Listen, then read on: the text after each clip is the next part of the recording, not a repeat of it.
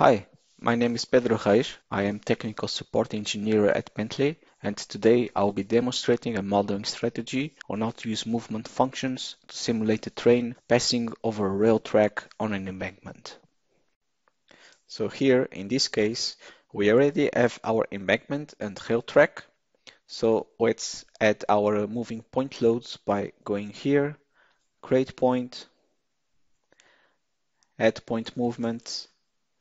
We can zoom in.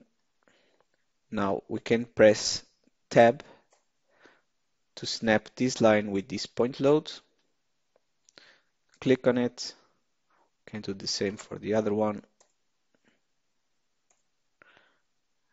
Click on it.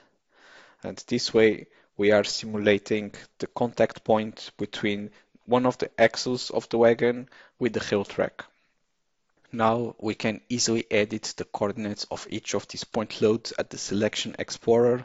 Note that if we set the y coordinates to 0, we are going to have loads acting at one of the boundaries of the model, which might cause some boundary effects. So to avoid this, I'm going to set these two loads starting at 0.2 meter in the y direction.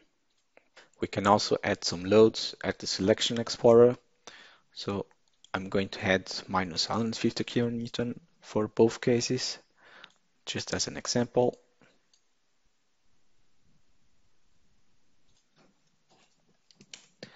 And here you also see that you're going to need a path and a movement function. So the path, if you click on it, you'll see that there's already a line. And this line pops up because this point is properly connected with this beam, which is related to this line. So here it's easy. And here you're going to need to add a movement function. So let's add our movement function. I'll call it train speed. I'll say it's linear. And for instance, 35 meters per second, which is approximately 120 kilometers per hour. Okay. Now we need to do the same for the other one. Path, you're going to have this line, which is this one. And here the movement function we already created, so we can use it. Now, if you want to model more axles, we can simply select both of these moving point loads, press Array in the Y direction. You want two of them, 2.5 meters apart.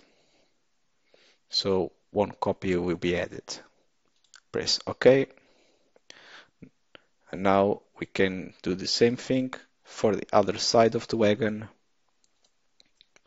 Create array in the Y direction, and let's insert, for instance, 19 meters from each other. Okay.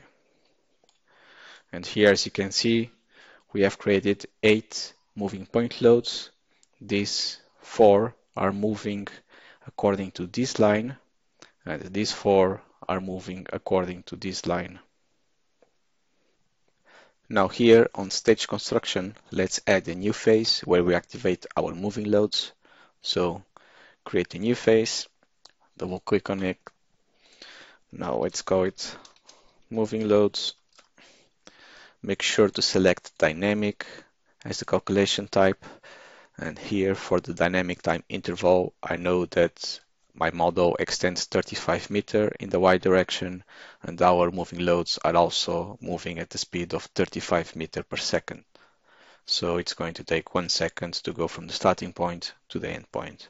I will assign 1.5 seconds, but feel free to choose your own time interval.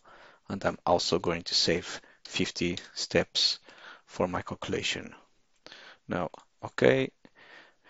Now activate the point loads. In my case, the only point loads are my moving loads, so everything is ready for calculation, and let's calculate.